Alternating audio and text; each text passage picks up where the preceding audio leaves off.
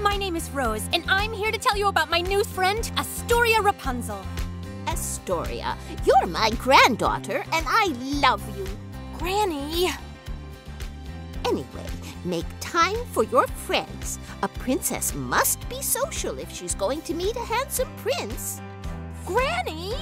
Her grandmother is our literature teacher, but she's a little spacey. Too much time locked in a tower, am I right?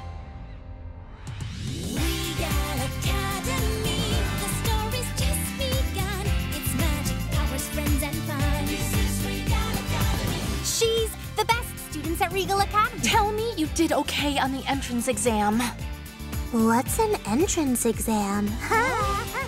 It could be worse. No, it can't. Sure, she's preoccupied with grades. Danger's over. No wasting time. Study, study, study. Let's get it started. Astoria's hair has quite a temper. I've never seen such weird hair before. Why am I on the nerd girl team? Oops. My hair is a bit touchy.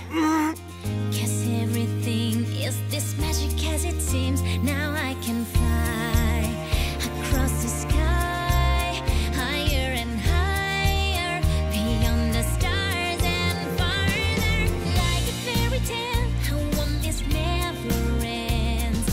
Like a fairy tale, I'm gonna share it with my friends.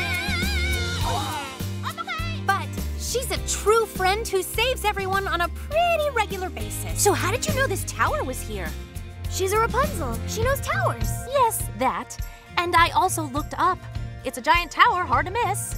Tower magic! Like a fairy tale, like a fairy tale, dreams are reality, and I know this is the way I always want to be. My fairy tale. I'm sorry, everyone. I'll never forget that friends are more important than grades. Regal Academy, the story's just begun. It's magic, powers, friends, and fun. This is Regal Academy. You're a real hero, Astoria. I've only ever had one dream. To one day become the headmistress of Regal Academy. Regal Academy.